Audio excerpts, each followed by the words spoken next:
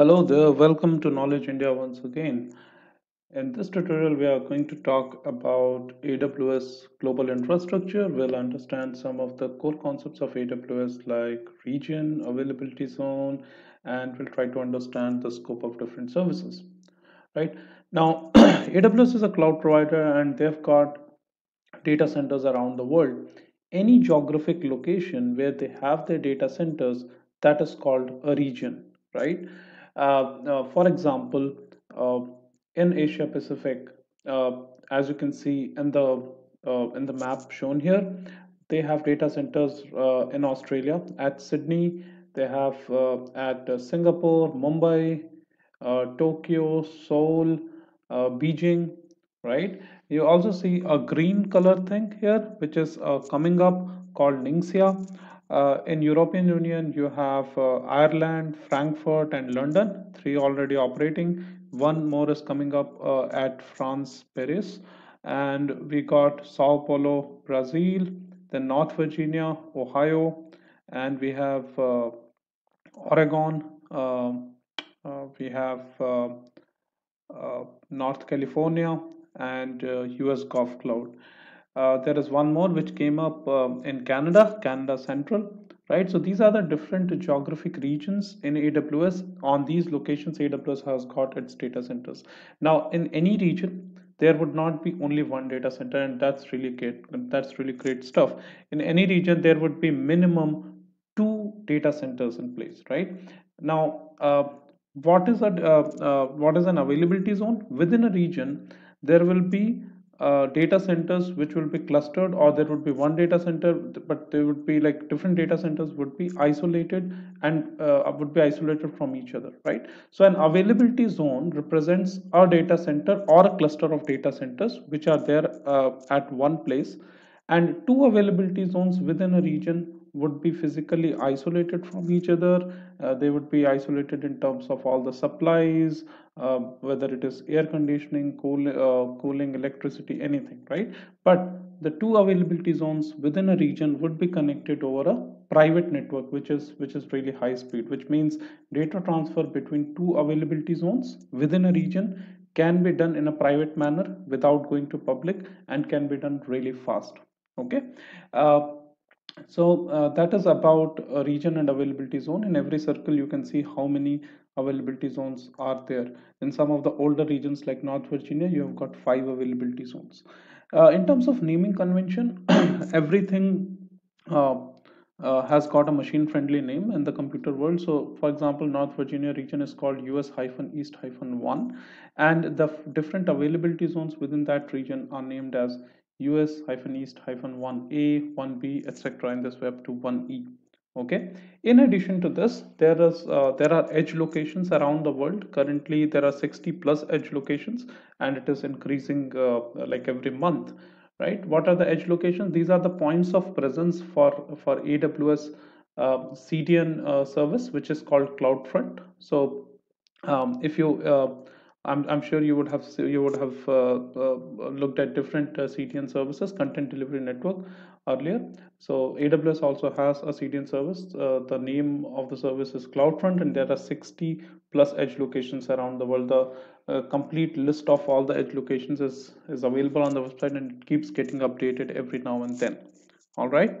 So moving ahead, one important part here, it's from the high availability perspective, AWS recommends that when you are deploying any solution, for example, you are deploying your servers, you should be deploying it in minimum two availability zones within a region, right? So that in case one availability zone goes down because of some natural disaster, some issue, even in that case, your application continues to run from the other availability zone. Now, there are many of the AWS services which have high availability feature inbuilt, right? So you don't have to worry about that. But for some of the services where you have to architect, for example, things like EC2, RDS, right? You need to choose the option, or you need to architect it correctly so that you deploy your solution in minimum two availability zones.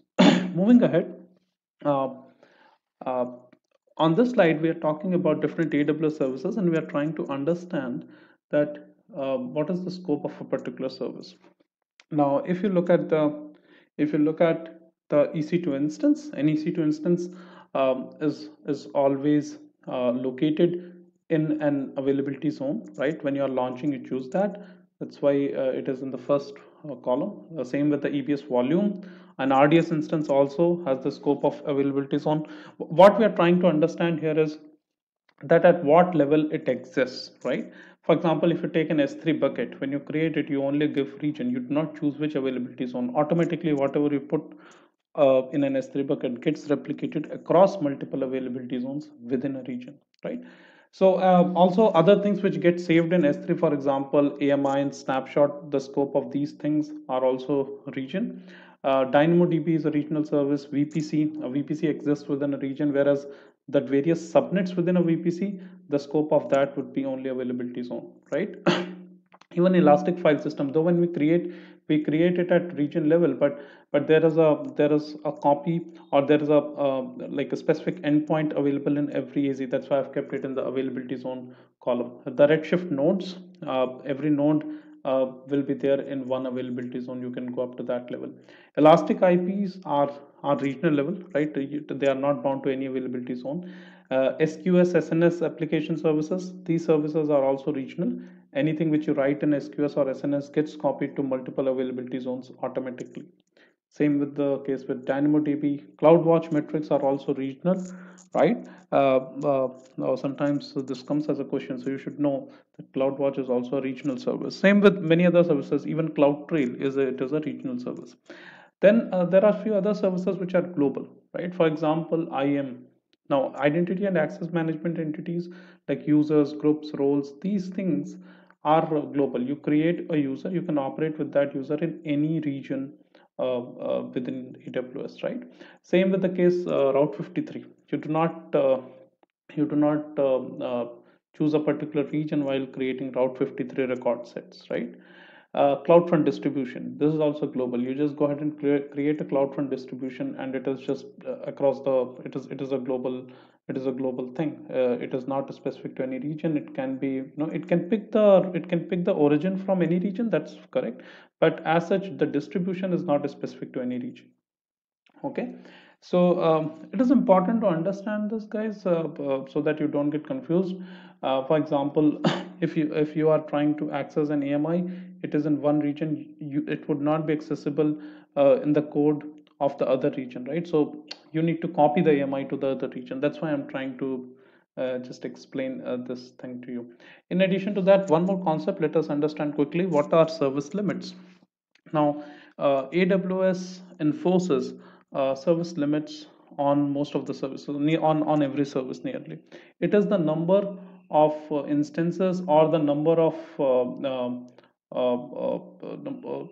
number of services which you can provision. For example, you can go ahead and create maximum of 20 EC2 in a region. You can create maximum of 5 elastic IPs in a region. Of course, if you have a requirement and you want to increase that, you can raise a support ticket and increase the service limits, right?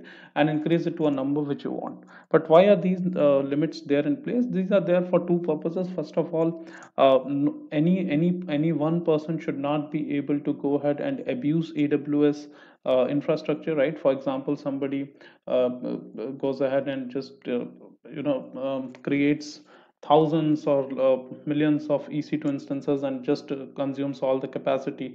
That should not happen. In addition to that, somebody who's totally new should also not go ahead and provision a lot of instances or services just by mistake, right?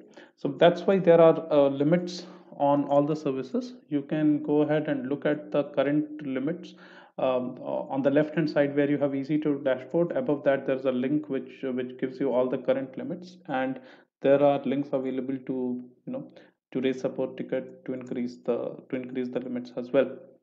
I hope this is understandable. If you have any doubts on these things, go ahead and please write in the comment section. If you like the video, please go ahead and share it with your friends. Subscribe to the channel, because there are a lot more videos coming up. Thank you for watching. Bye bye.